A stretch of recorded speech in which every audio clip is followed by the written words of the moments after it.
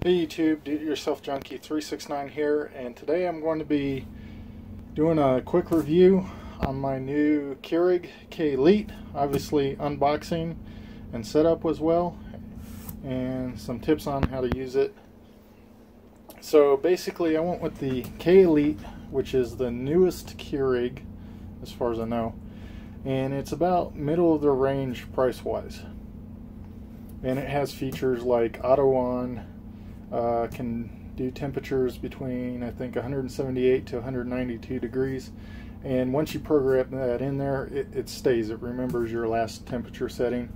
It's able to it has a setting for high altitude. It also has an auto off feature, so after you brew, if you don't remember to turn it off, it'll shut off automatically to save some energy. It has like a 75-ounce reservoir, so you can get about 8 cups of coffee out of this thing before you have to refill the water. And it comes in a color I like, brushed slate. There's other colors available. So anyway, I'm going to cut this box open and show you what it looks like and how to set it up. So when I got this from Amazon, this box actually came inside of another box,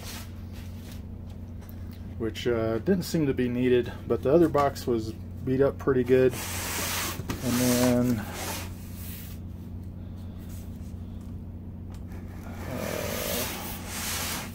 oh yeah, there we go. There's a little bit of damage right there.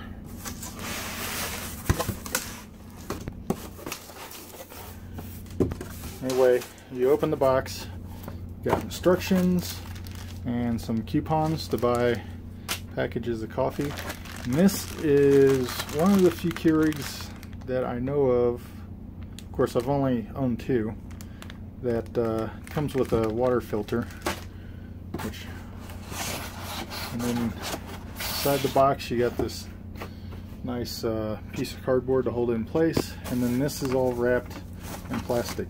And now it is pieces, all the loose pieces should be taped in place, but to avoid damaging this thing, getting it out of the box, I'm going to need both hands, so I'm going to have to put the camera down. So I'll come back and start the film over again as soon as I get this thing out of the box. So now we have it out of the box. Well, everything's supposed to be taped down. And basically, next step would be to remove tape that's holding this tray up together, this on, and the water reservoir on. So we'll come back in a minute once that's all done. Okay, now first step on setting this thing up is you want to take this reservoir off, which it just lifts off like this. You want to take that, take the lid off, and rinse it out with water to get any dust or whatever else might be left over from manufacturing out of that water reservoir before use. And then you're going to want to clean the rest of the machine. And to do that, you need to fill it up with water. Okay, so like I said, once you rinse it, you need to fill it up, and you'll do what's known as a cleansing brew. So first we'll take this and plug it in and remove the lid. And the biggest thing to remember on water is you don't want to use distilled water. And I'm using up some old water bottles. Normally just tap water works fine.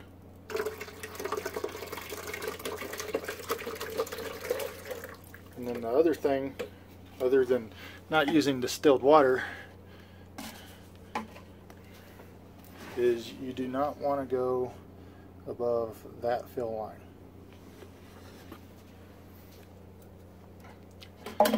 And one of the features on this is it will tell you when you need to add more water.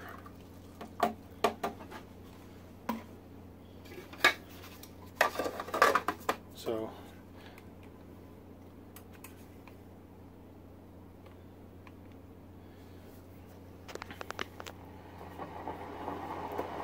There it's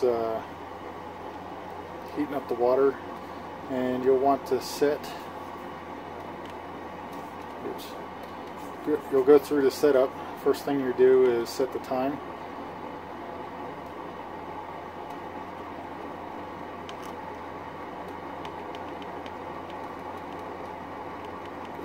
That's faster.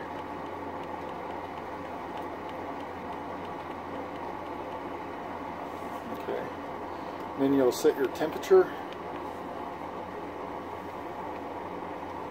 And then this is the auto on feature, so if you were to turn this on, it would have you set a time when you want the coffee maker to turn on.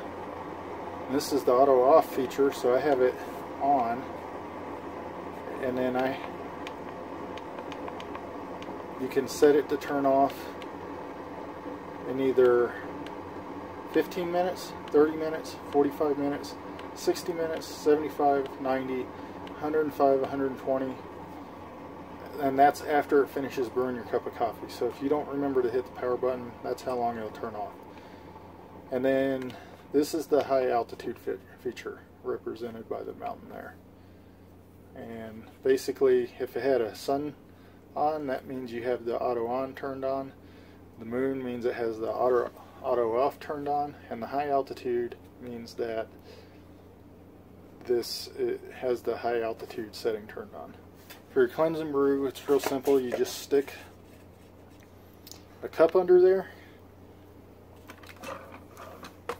open it to basically activate these buttons down here for strong. That makes your brew stronger. Hot water, which is what we'll be using. Iced, if you were making an iced coffee or something. And then these are the different sizes. It's 4 ounces, 6 ounces, 8 ounces, 10 ounces, 12 ounces. And that's really my only complaint about this is I really wish they had listed this size on there. Anyway, you'll select hot water, and for your cleansing brew you want to do 8 ounces.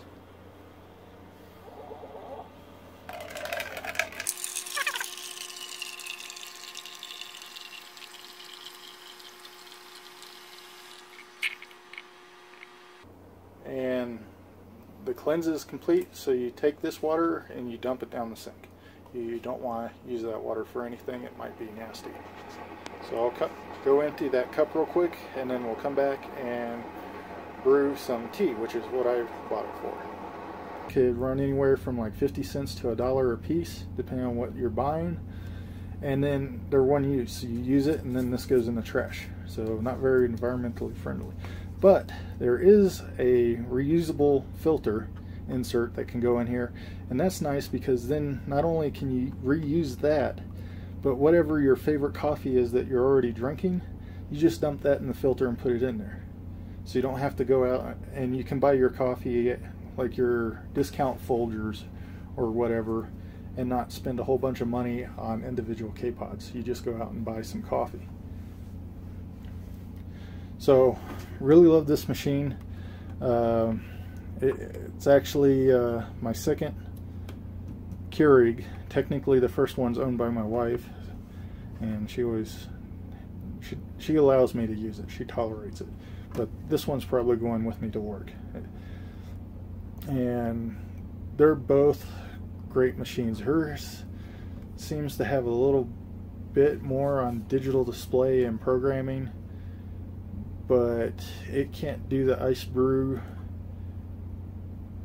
And hers I don't think has the high altitude function, which definitely works. Some of those teapods that I've made with the other version have exploded and clogged up the machine, and I think part of it is not having that high altitude function.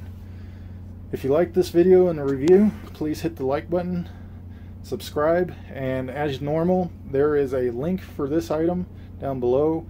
If you use it, thank you. It gives me a small commission, not much, and basically I don't do these for the commission. I do these on products that I like and use, and if I had to buy it over again I would get the same thing. I wouldn't change my decision at all.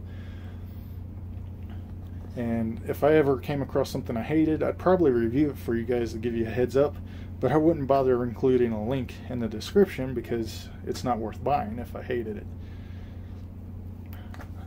Hope you liked the video, and come back and check out my other reviews, or go over and check out some of my how-to videos. Thanks for watching.